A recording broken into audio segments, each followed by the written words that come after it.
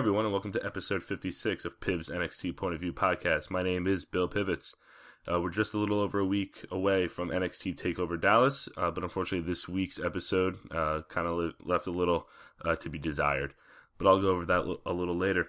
If you guys want, follow me on Twitter at bpiv_sports. Also, rate review the podcast on iTunes, Podbean, YouTube, wherever else you guys listen to your podcasts. So this week we had advertised Emma vs. Asuka in the main event, and we had a few other matches throughout the show as well. To kick off, there were some loud NXT chants, which is much better than what the show kicked off with last week. The show started with Elias Sampson against Johnny Gargano. My first thought is at least we got his boring act out of the way early. Gargano had some weird music. It was like some weird 70s funk kind of music. It really didn't fit his character or what kind of style he wrestles, so it was a little weird. Elias was in control early, and at this point the crowd was dead quiet, so he brought them down from a really, really high to a very, very low. Gargano landed a back elbow and a nice roll through heel kick. Sampson caught Gargano with the knee to the face, coming through the ropes. There were then some drift away chants. Sampson went for the high knee, but Gargano ducked it and rolled Sampson up to get the win. Sampson attacked Gargano after the match. He hit a snap neck breaker. He shoved him back first into the steel post, and he landed his knees to the face as Gargano was against the apron. Apollo Crews ran down a little bit later to make the save, and Sampson slowly walked away. Nice surprise win for Gargano. Wasn't expecting it, but after what we saw in the post-match attack, it made sense. It was Sampson's first loss, but I didn't remember hearing the announcers brag about that he's undefeated or anything like that until he lost. So it would have been nice to play that up a little bit. But even after the post-match attack, the crowd could care less. They're trying to get some heat on him, heel heat, not go-away heat, but it doesn't seem to be working. And I understand why the match was a little slow. They're building up, and the post-match attack, and the quick finish in the post-match attack at least kind of brought the tempo back up. And I think we're going to get a Apollo Crews against Elias Sampson match at TakeOver the way this played out. Not looking forward to that match. I like Apollo Crews, but Sampson is pretty much boring. There's really no other way for me to put it. So this match is probably going to be my bathroom break. Second match, Finn Balor against Rich Swann. Balor kept Swann grounded early with a front headlock and wrist lock, and he went back after. He went back to it a little bit later. In between, Swann landed a flying head scissors. He escaped again after the hammerlock and landed a huge dropkick and a super kick off the ropes. The fans actually were behind Swann. They were chanting for him, cheering for him, making sure he got some near falls, that kind of stuff. He landed a nice super Kinrana and a dropkick, sending Balor to the outside. He was running for the ropes, going for a dive, but Balor cut him off and drop-kicked him off the apron. At this point, there was a nice pace, just very fast back and forth between the two after the slow beginning to start the match. He then kicked, I put that in quotes, you obviously can't see that, but I say that in quotes, in the jaw. It's that kick where he's running on the apron and like soccer kicks the guy, but he completely misses it. He makes no contact, and I mean, the camera angle looks like he hit him, but you could tell that he was like maybe 6 inches away from his face. Back in the ring, Balor hit the shotgun dropkick and coup de grace before hitting Bloody Sunday to get the win. It was a good match, obviously a nice warm-up match for Balor heading into TakeOver. Swann got some nice offense, but you knew the outcome was going to be Balor as he's the NXT champ, and he's got a big title match, not a title shot, title match in about a week. And I don't know if the fans were cheering for Swann just because he's a local indie guy, or are they kind of turning on Balor?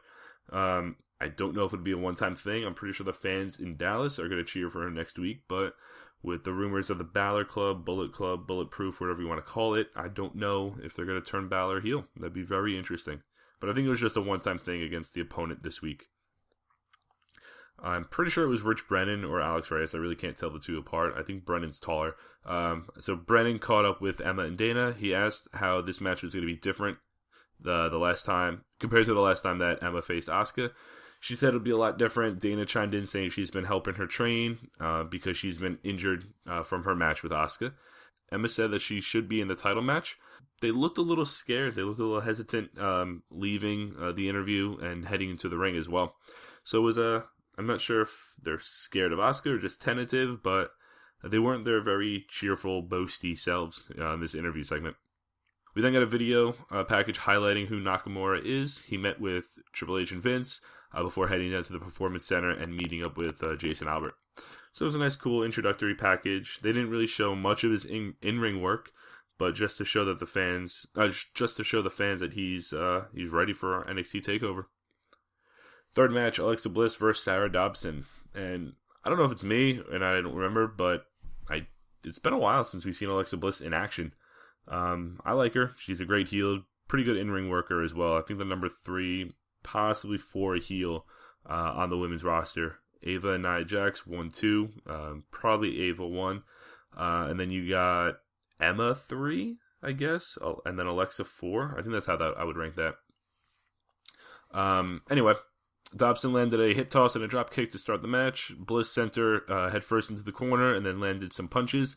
She then stood on top of her, slamming her face into the mat and then slapped her across the face. Alexa kicked out of a pin and then quickly went back on offense. Dobson caught her with a boot to the head and then probably the ugliest looking crossbody dive I've ever seen. She dove off the ropes and her knees were in Alexa Bliss's face. So the referee was checking on her. She checked herself after she got up. Blake and Murphy got involved. I think it was Murphy that distracted the ref, and Blake was able to move Alexa out of the way of a move. Bliss landed her double knees to the gut, and then she won with the Sparkle Splash. Pretty ugly match. Dobson still needs a lot of work. Alexa Bliss isn't there. She's not at the level of Asuka or Bayley. So it was a whatever match. Really not much to critique here.